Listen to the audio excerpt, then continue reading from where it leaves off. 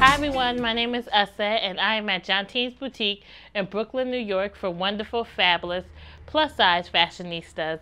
And today I'm showing you how to weed out clothes if you're in between sizes.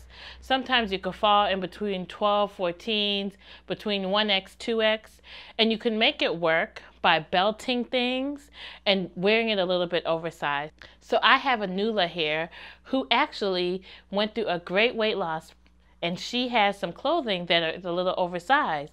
This is an example of one of the items, which is a 3X top that she can no longer wear open. It looks too big and it's not flattering on her shape. She couldn't even wear it as a tunic.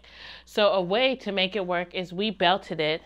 That way it still looks good. It shows her shape, and she can wear it like it's just an oversized top and it doesn't look unflattering. So this is an example of something you can do. If you have tops that are too big or you're in between sizes, you can always belt it.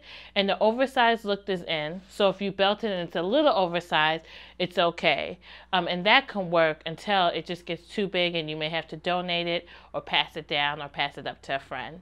So this is just an example of how to weed through clothes if it's oversized.